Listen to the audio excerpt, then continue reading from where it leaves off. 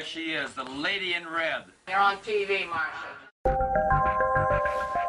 I think everybody loved her. Google is paying tribute to Marsha P. Johnson, a pioneering figure in the country's LGBT rights movement, on the last day of Pride Month. The company announced its June 30 Google Doodle will be dedicated to the late activist who was at the center of New York's gay liberation movement for more than 20 years. The doodle depicts Johnson in all her colorful, flower-in-hair, bright red lipstick glory.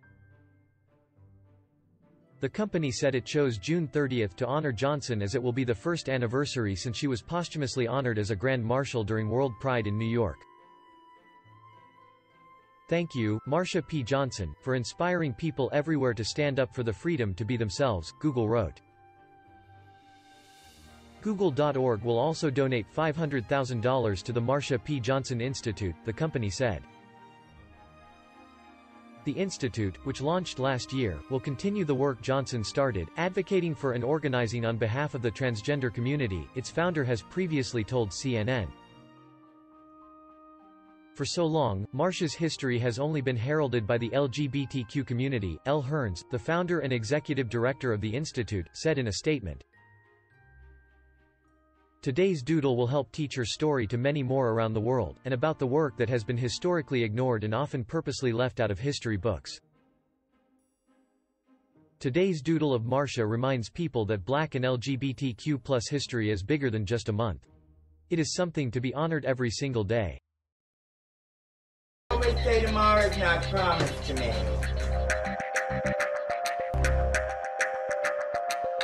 It launched a national movement for LGBTQ rights. Many believe that the powder keg exploded when a trans woman named Marsha P. Johnson picked up a shot glass and threw it, shattering the mirror behind the bar. It wasn't Johnson's first feat of activism, nor would it be her last, but decades later, a movement in Johnson's hometown in Elizabeth, New Jersey, there's another push to keep Johnson's memory alive. A 19-year-old woman has created a petition, which in less than 2 weeks has garnered more than 40,000 signatures, to replace a statue of Christopher Columbus in the city with one of Johnson.